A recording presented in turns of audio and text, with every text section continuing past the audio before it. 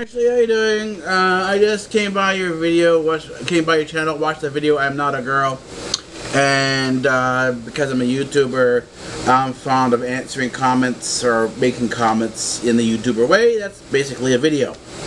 So that's where we are here. People ask if I agree, disagree, or somewhat, and I don't either agree or disagree.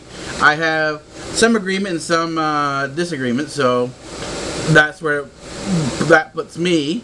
And that's kind of typical me, is I don't necessarily follow the pack, and as you can see, I'm wearing my hair down. That's because for me it's the middle of the night.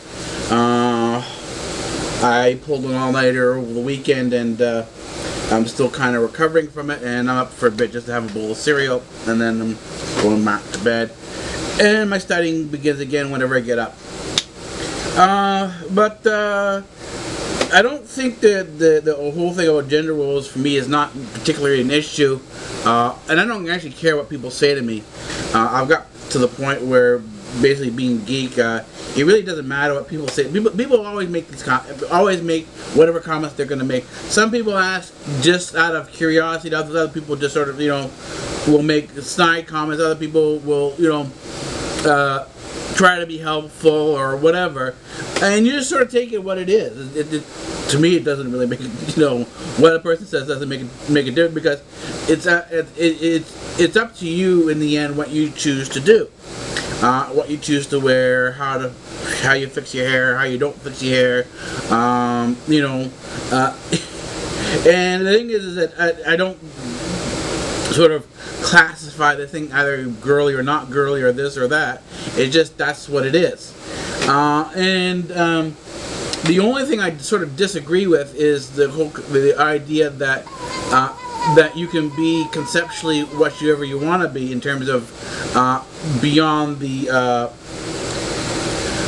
physical limitations. In other words, there are physical limitations as to what you can be. Like, I can't be a horse, I can't be a bear, I can't be a dog, even if I think I am a dog or I am a bear, or, whatever it is, I can't be anything other than I am. So this is kind of where the issue comes in, as to what am I? And I am what I am, and the limitation is to the point where my physical limitations take me.